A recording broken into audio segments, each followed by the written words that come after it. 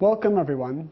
The concept that we want to speak about today is the whole idea of acceptance and the power of acceptance and what it can do if someone can master this trait, because we know that acceptance is not a difficult thing to be able to do or to be able to harness. If someone can master the power or the talent, even the talent of acceptance, they can create amazing openings in their life. And I want to explain from a Kabbalistic point of view what acceptance is and what it really means.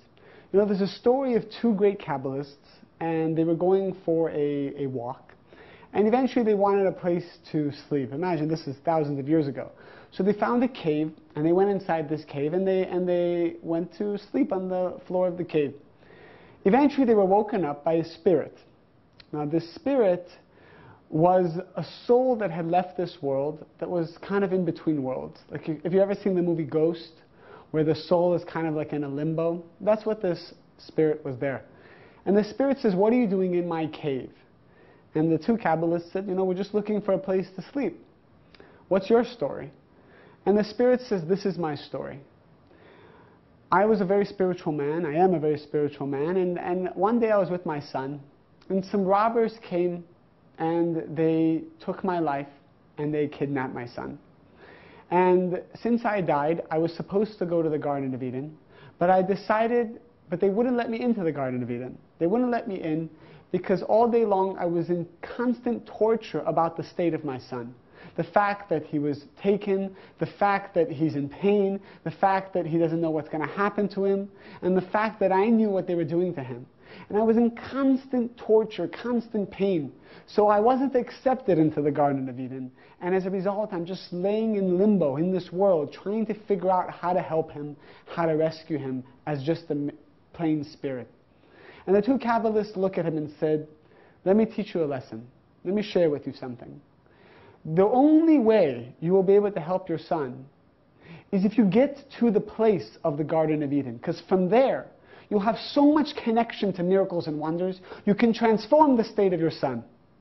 But the reason why they won't let you into the Garden of Eden is because of your sadness, is because of your disagreement with what happened, is because in your mind you feel like you're a victim of circumstance.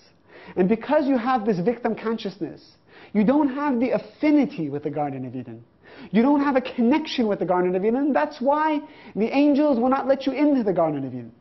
If you reach the place that even though it's painful, even though it's the worst thing in the world to watch your son go through this, but if you got to a place of complete acceptance, agreement with the Creator, that whatever the Creator is doing is perfect, that there's a master plan, that there's a process that the son needs to go through, and a process that you need to go through.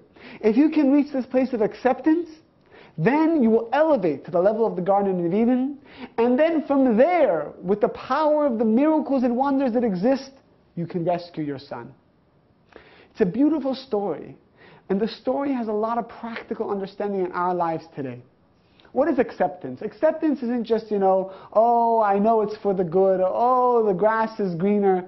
This is all morals and ethics. Kabbalah speaks about a technology that the light of the Creator is revealed in our life. And when that light is revealed, no darkness can stand in its way. No sadness can stand in its way. No pain, no suffering. Anything that you need to happen in your life will happen once that light comes in. Acceptance is simply getting myself to a place I'm no longer a victim. And if I'm not a victim, then I'm the cause. Then I'm the initiator. Then I'm the creator. And as a result, the light can come into my life.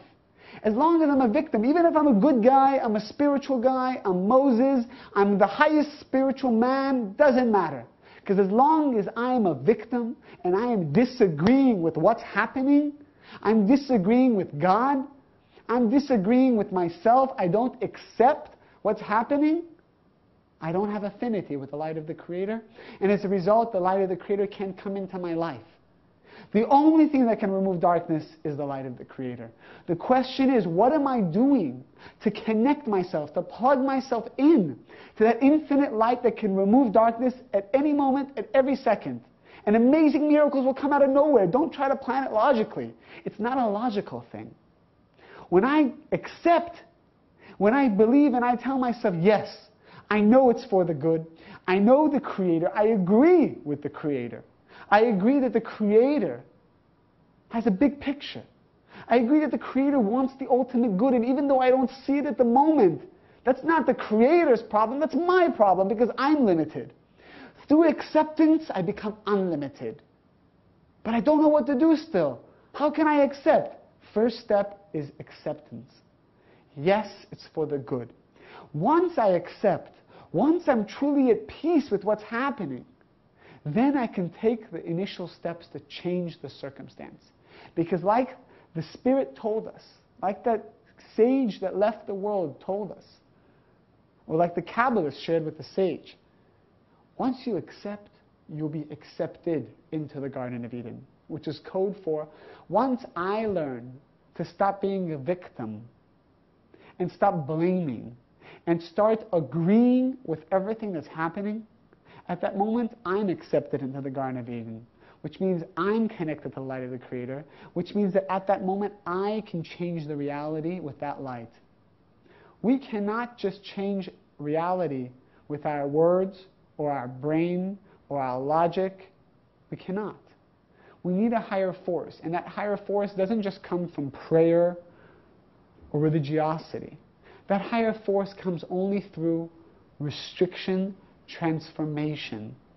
In this case, acceptance. Acceptance is difficult when we're in painful times. And even as we see the world today going through painful times, yes, we want to help. Yes, we want it to be different. Yes, we want the suffering to stop. The first step is acceptance. There is a bigger picture. I don't see what the bigger picture is. The world is not random.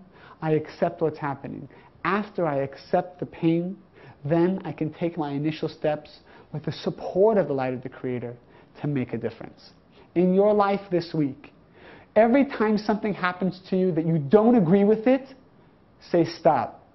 1 second. Let me agree. I want to agree. There is a greater good here, and because I don't see it, doesn't mean it doesn't exist. And if I can feel at peace with it, then I'm connected, and then watch great things happen. Don't react too quick.